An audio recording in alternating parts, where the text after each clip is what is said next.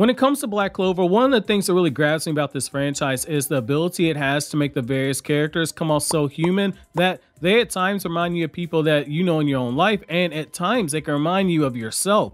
The reason why is that this author does not hesitate to make the characters feel flawed. In fact, Tabata embraces their flaws to the point where the flaws of the characters become a central part of the character's DNA, but not in a bad way. Instead, it's a beautiful way that it's done.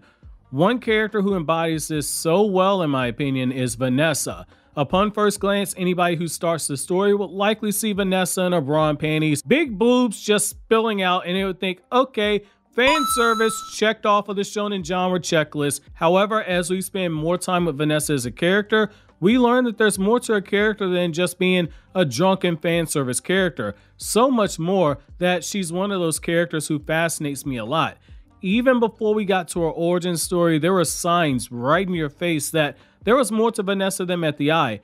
The fact that she was always drinking, it was a huge red flag. And once I got past the lack of clothes on her body, I began looking at the deeper meaning, because Vanessa, by her actions and her behavior, gave off the vibes of someone who was a survivor of abuse. Abuse-related trauma can develop after a person's been hurt, neglected in childhood. Abuse isn't just a punch to the face. It isn't just a switch.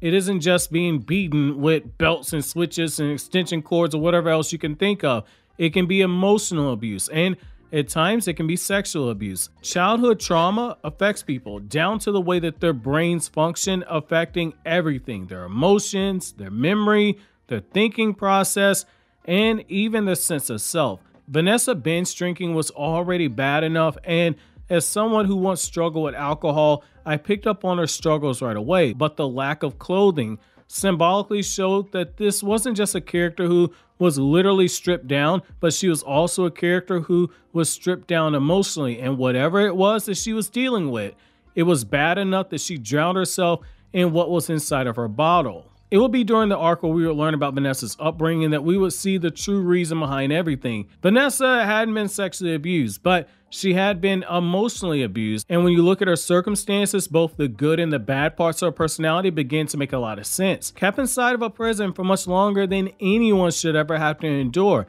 Vanessa wasn't able to truly live life. Not in the way that she should have been able to. She was a caged bird who couldn't spread her wings to fly out in freedom. She was only able to catch glimpses into what life could be later on for her in life, and that was if she ever escaped. That trauma that she had to endure, it explained perfectly why she was drinking, and why at times the sense of self-worth in a woman so beautiful at times it felt like it was just lacking when it came to Vanessa. Just as she would dress in her bra and panties while she was in the Black Bull's hideout, she was stripped down emotionally while inside that cage until Yami arrived. Yami's words are pretty simple: ignore fate, do whatever it is that you want to.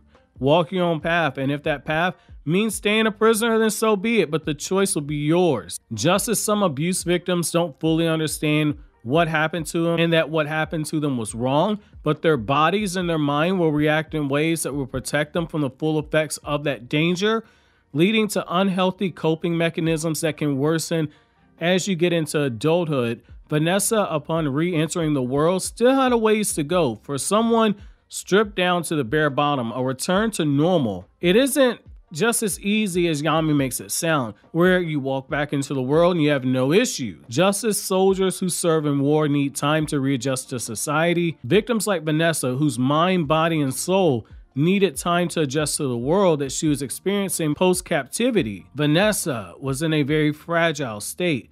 The beauty in all of this is that Vanessa's thread magic and the ability to alter fate is so fitting for her because of her circumstances.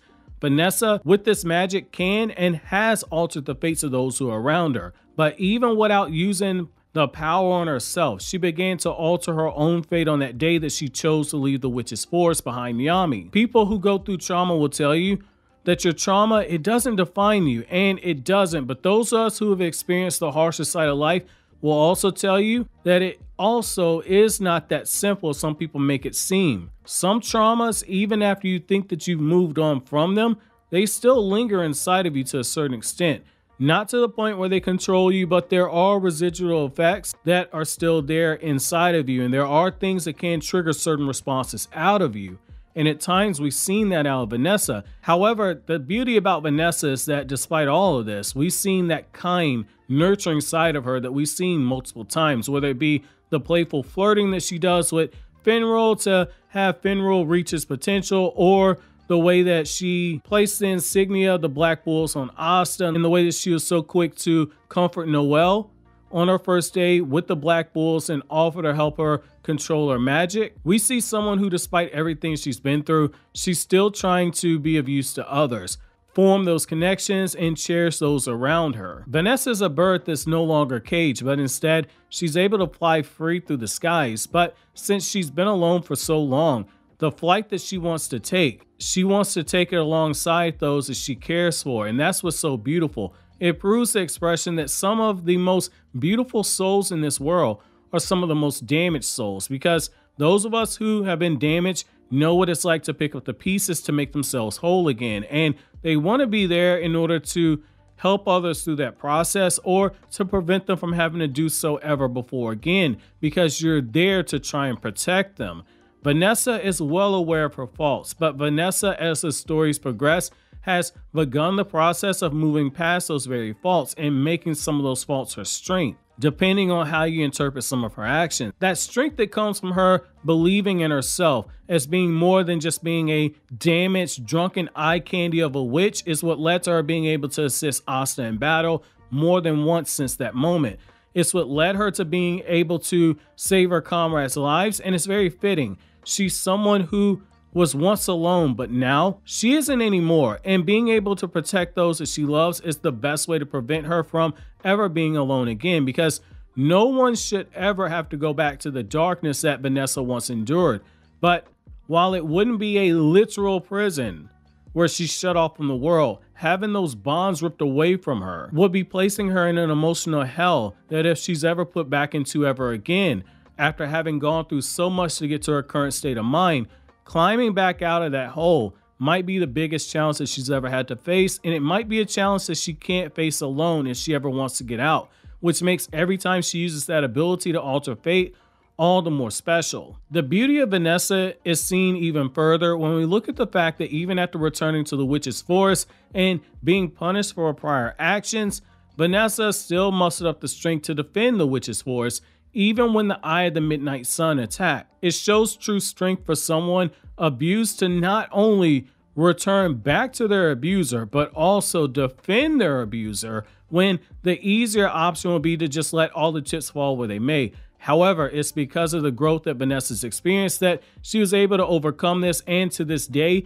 remains one of my favorite things about Vanessa's character, because it would have been all too easy for her just to turn her head to what had just occurred, even if it meant those who had nothing to do with her abuse were destroyed in the process. Even when the Queen of Witches tried to take control of Asta to gain control of his anti-magic, and then tried to take Vanessa herself, Vanessa still fought back against her abuser, and that was such a huge moment right there. And I'll explain to you why.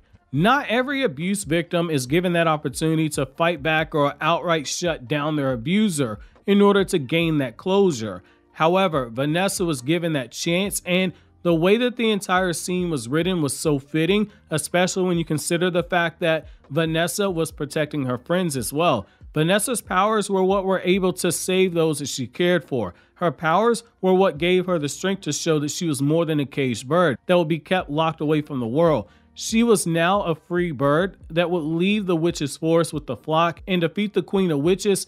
That was symbolism of that very moment. It's really what I love about Vanessa's character, is that despite all that she's been through, she still found a way to fight back and bring herself above water. Though at times it might take a little longer than you would like, Vanessa still finds a way to do it. She still found a way to not let her reality be defined by the horrors of her past. And as her bonds deepened with the Black Bulls and the enemies grew stronger, Vanessa worked that much harder to support them in battle. And when the time called for it, she saved them from a horrible fate. For Vanessa, it can be easy to say that her infatuation with Yami stems from Yami saving her when she was in this really dark place. That certainly has a bit to do to it. There's no denying that, but there's more to it to that too. Vanessa has a fierce sense of loyalty to Yami, and it's that loyalty that he earned by saving her when she was trapped in the witch's forest that makes it so worth it.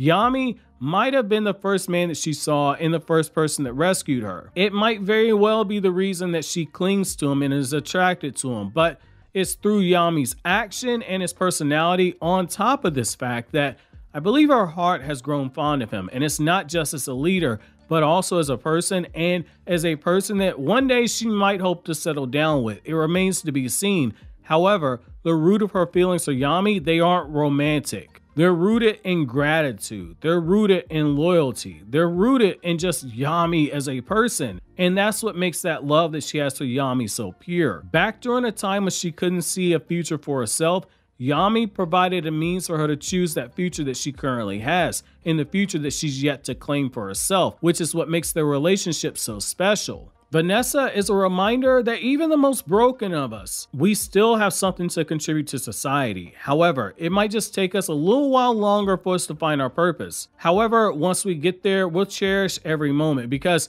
we remember that time when we were broken inside and when we were all alone. That's the beauty of Vanessa's character. She won't ever be the strongest black bull. She won't ever be soloing the king of the devils or anything like that. She won't be the strongest witch, at least in terms of power, that is. It's important to remember that true strength isn't just measured by how much damage you can inflict like somebody like Asta, or how many planets you can blow up like somebody like Frieza. True strength, it actually comes from within. Just as a bodybuilder will spend their hours each day lifting weights and training and practicing proper nutrition, someone like Vanessa builds herself up by being a survivor. She survived things that will break people who were weaker than herself. While her body might be physically weak, and there was a time where her spirit was even weaker than her body, she still emerged from everything much stronger than she was before. And that loyalty to Yami, that love for her comrades, and that need to grow stronger to protect them and alter fate where needed is what makes her perspective so special, because it shows the true strength doesn't come from the power of her magic, but instead it comes from the beauty of her soul. However, those are just my thoughts on Vanessa. Let me know what you guys think about Vanessa's character down in the comment section. What was your favorite moment for Vanessa? And once Black Clover's finally over, what will you remember her the most for? But as always, guys, if you like anything I had to say, don't forget to comment, rate, subscribe, and share. And do not forget to check back on the channel. We talk about other anime besides Black Clover, so consider subscribing. But have an awesome day, guys.